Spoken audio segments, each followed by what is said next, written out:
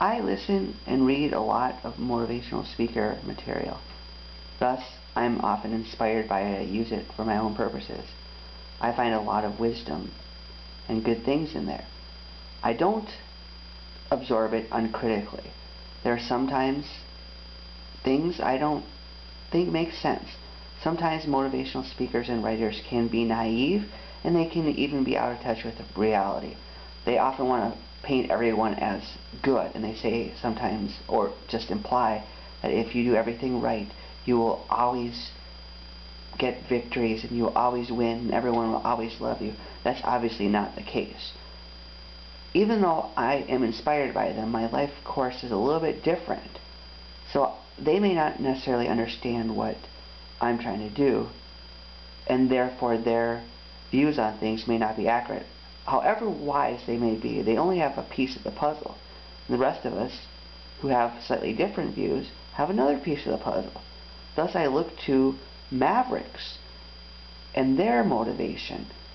I'm more like a Maverick than many of these motivational speakers, so I do see elements of myself in them.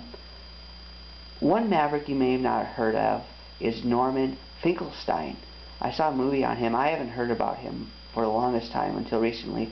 He's basically a Jew who is strongly against Israel and against a lot of what he calls the Holocaust industry.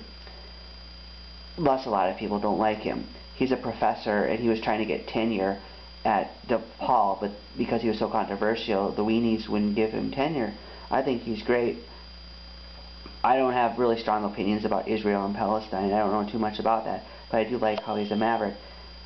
After he was denied tenure, he was expressing frustration and rationally motive behavior therapy.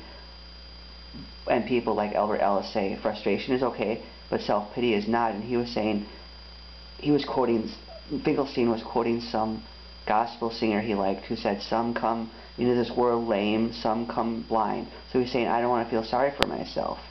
And that's a good way to look at it. He knows that if you speak your mind, you're going to get people against you. People aren't going to like you. Some motivational speakers will say, if you do the right things, everyone will love you. That's bullshit. That's hogwash. If they really believe that, they're missing part of the picture of life. Ralph Nader also has a similar view. He's faced a lot of adversity. He's faced a lot of aversion. He said when he grew up, his mother taught him the simple phrase, "What about you? If you don't like something, change it," she suggested. In the movie about him, An Unreasonable Man, they emphasize that point of self-responsibility, taking responsibility. If you don't like something, taking action. So I believe Mavericks like Ralph Nader and Finkelstein have a lot to teach us about motivation, and I am inspired by them.